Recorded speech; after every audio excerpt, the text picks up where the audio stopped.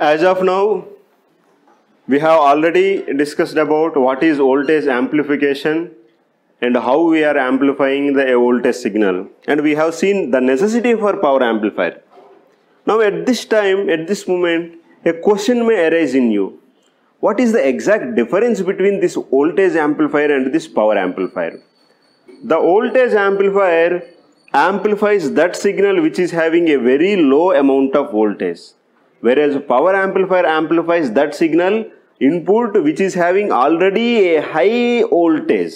Only we are making sure that a high voltage signal should be given as an input to the power amplifier. So this amplifier is called as a small signal amplifier because we are giving a very low voltage signal, and this amplifier is called as large signal amplifier because we are giving a very high voltage as input. At this voltage amplifier, the output power is very small because our requirement is not the high output power. We are expecting the high voltage. Whereas in the case of the power amplifier, we are expecting the high power output. Because the power is high, we are keeping the output current. We are expecting the output current to be high. Where we are taking that output current? It is nowhere. We are taking the output current at the collector terminal. So the collector current is high. Here the collector current is low. Because we are expecting the collector current to be high, we are keeping the collector resistance to be low. Whereas here the collector resistance is high. And we are expecting the power to be transferred properly. So impedance matching is a very required criterion in the power amplifier, whereas it is not that much required criterion in the voltage amplifier. Here we are taking the transformer coupling for one stage to the next stage. Here we are taking the RC coupling. The transformer coupling is making sure that the impedance is properly matched. When the source impedance and the load impedance are properly matched, maximum power can be transferred. So that's why we are using the transformer coupling in the power amplifier.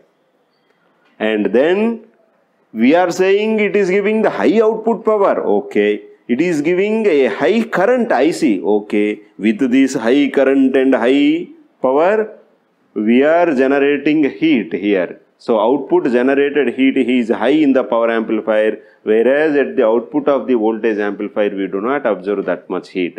So definitely heat sinks are required. To grasp this heat, coolers are required. Heat sinks requirement must be there in the power amplifier, otherwise your circuit will be damaged. The ICs will not be operated for huge amount of time. So that's why a heat sink arrangement is a must in the power amplifier, whereas it is not mandatory in the voltage amplifier. In the voltage amplifier, we have seen we can connect more than one stage amplifiers in series. That configuration is called as cascading. If we connect a CE amplifier, another CE amplifier, like that if we are connecting n number of amplifiers in series, it is called as cascading. Simply we are connecting in series. But if we are connecting a CE amplifier to the CB amplifier, common emitter configuration amplifier is connected to the common base amplifier. This is called as cascading. Here we are using the CE amplifier for the voltage amplification. We are using the CB amplifier for the current requirement. Current, either we are expecting CB to match the impedance. We are taking the CC. CC common collector configuration also we can take. This CC amplifier do not amplify the voltage. The voltage gain of this CC amplifier is 1, whereas it is used as a current amplifier. It is also called as emitter follower. Whereas the current gain of the CB amplifier is unity, it can amplify the voltage. But for the best impedance matching, we can go with the CB. If we use this type of the amplifier configuration, CE and CB, this is called as cascading.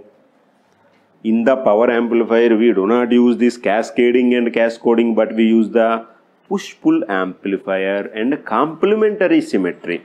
These new terms are used in the power amplifier, whereas these terms are not used in the voltage amplifier. We use the cascading and cascading. It is used as a pre-amplifier. In the first stages only for amplifying the voltage we use this, whereas it is used as to connect the signal to the output signal to the load, output device, we use before the output device this power amplifier. We do not use power amplifier in the first stage. We do not use the voltage amplifier in the last stage, before the last stage. Initial stages we use the voltage amplifier.